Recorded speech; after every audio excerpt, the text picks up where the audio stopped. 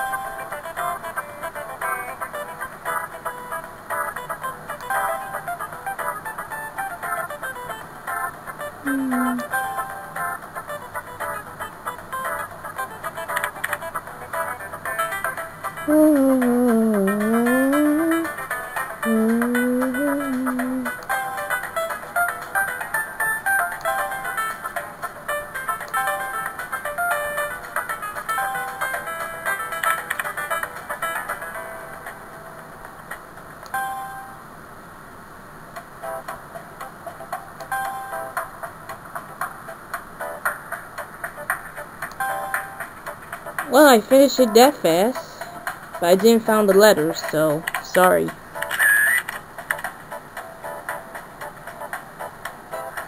dinner went well. I think they liked me, so we went back to his place afterwards. I think this is what you might call a relationship. Mackenzie, earlier, you thought there might have been a ring in that box instead of earrings, didn't you?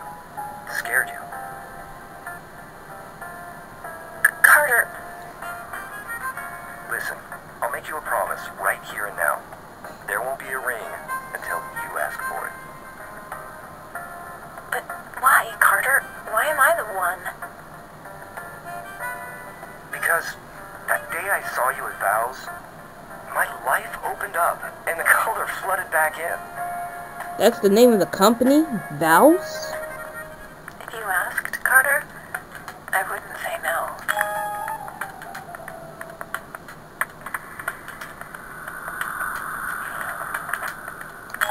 That's odd.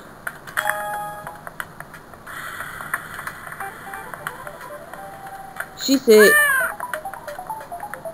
Ugh. She said if he wouldn't ask, she wouldn't say no? That makes no sense. Unless there's a reason why it makes no sense. That's not good enough. When I ask, you need to want to say yes.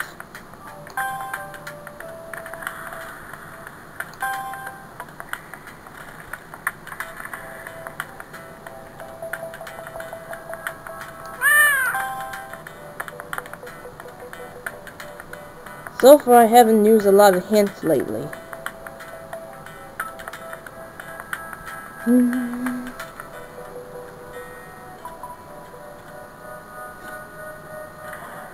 Shakespeare. Where is it? Dragon. Okay, now we're having trouble finding things.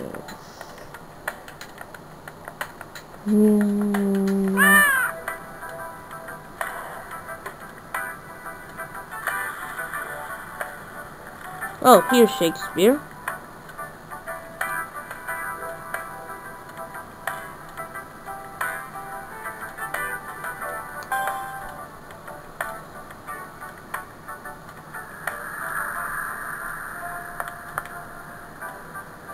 Golf ball.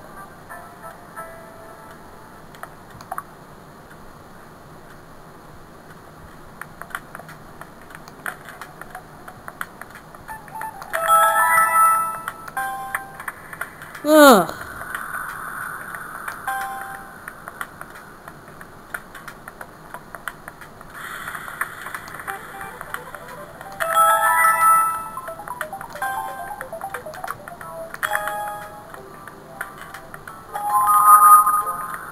Why can I find things that I don't know where's it at?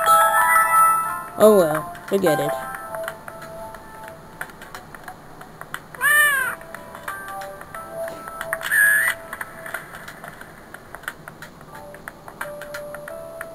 Oops. We're now chapter 11. When is this chapter going to end? I don't know. Ugh, my mother. Back again. Apparently, she's getting married. For the 4th time? She wants to have it here at Vows. In June. I told her no, of course we're already booked. Oh, as if that matters. I'm your mother. Bump someone. So I told her, no, we don't bump clients. It's a matter of commitment and integrity. So she ran down to Parker to try and get what she wanted. Oh dear.